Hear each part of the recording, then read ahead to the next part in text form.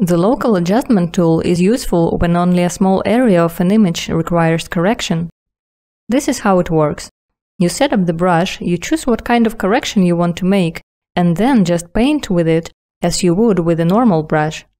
You can adjust the size and the feather, not just with the sliders, but with the keyboard shortcuts as well. Square brackets are for the size and shift square brackets are for the feather. The flow slider defines how much of the chosen effect is applied, and the density determines how transparent the effect is. I'll set both flow and density to 100 for the strongest effect possible, but it doesn't necessarily have to be like that. Now let's see what kind of effects you can apply. The great thing is that you can use one, two, or multiple effects all at once. For a quick demonstration, I'll lower the exposure and decrease the saturation at the same time.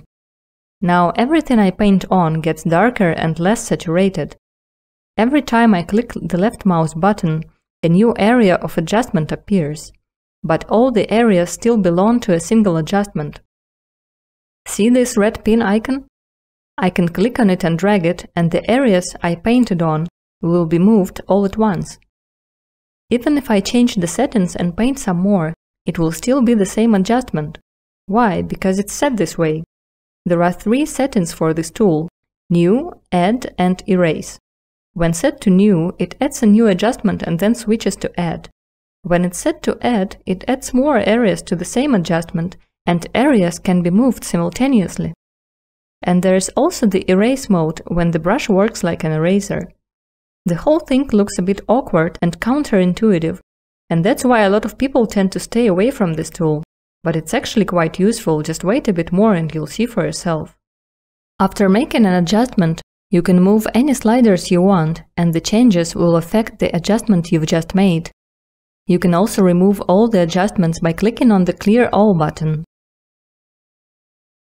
For example, if you want to make the background in this image lighter than it is, if you wanted to do it in Photoshop, you would have had to select it first, but here it's not necessary. If I check the Auto Mask checkbox and then set the exposure to +2 and drag the brush around the background, it will become white, but the rest of the image will remain the same. This is only possible because of the Auto Mask feature, and it works only with contrast objects, but works, which is good enough. Try the same without the Auto Mask and you'll see the difference.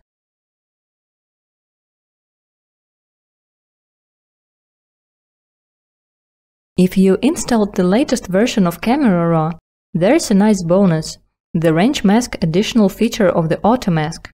It can be used to refine the Auto Mask to your liking. To use it, all you have to do is make a local adjustment first with the Auto Mask enabled. I'll run the brush over the dress with the settings that lower exposure, so that you could see the effect straight away. Then I'll click on the Range Mask drop-out menu, where I can choose between luminance and color. The Luminance Sliders work just like the Blend If in Photoshop.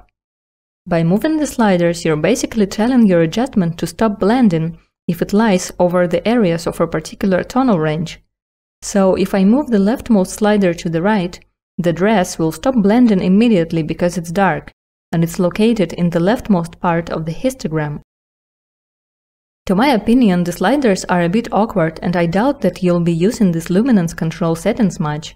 So let's switch to the color option. It brings the Eyedropper tool, and you have to click on the particular color and tone which you want the adjustment to be affecting. So if I click on the dress, which is black, the hand will not be affected anymore. You can also hold Shift to add more samples to the image. This is a nice thing to be aware of, so make sure you remember that this function exists, as it's not standing out and it's easy to forget about it.